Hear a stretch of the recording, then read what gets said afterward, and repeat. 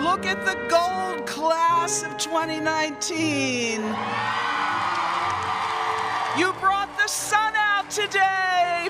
Gold class. Woo! This year, in celebration of the 50th anniversary of our graduation from Trinity, the class of '69 is donating more than $350,000 to create a scholarship fund to help today's Trinity students to help finish college on time.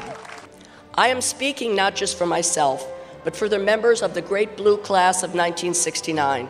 Graduates, you are our Trinity sisters, and we want to tell you today how proud we are of you and of our alma mater. As Peggy said, while we were here, we witnessed the horrors of the war in Vietnam and the assassinations of Martin Luther King and Robert Kennedy. We stood in the marble corridor and sang "We Shall Overcome" with Sister Mary Hayes, and on the roof of Cooley to watch the city burn around us. We took part in protest marches, as did many of the nuns. One day in our class of existential phenomenology, I can't believe I took existential phenomenology, there was a note posted that said, "Sister, I think it was Helen James, was not going to teach the class that day." We later learned that she had chained herself to the White House fence.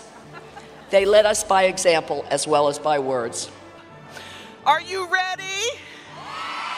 Is it time? And to all our graduates, on behalf of the faculty, staff, and entire Trinity community, we share in your joy, celebrate with pride in your accomplishments, and continue to wish you the very best life has to offer. Congratulations!